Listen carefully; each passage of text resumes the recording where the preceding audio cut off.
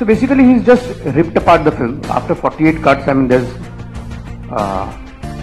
nothing left of the film. He told me that if you want to go to the revising committee, you're welcome to do that, I'll double the cuts. It's a careless attitude because the list of cuts that they've given me, nobody's bothered to check that list because the clauses that they've given me, I mean 48 and let's say 35 cuts are in clause 2.7 which says smoking and drinking के ऊपर tag लगना चाहिए.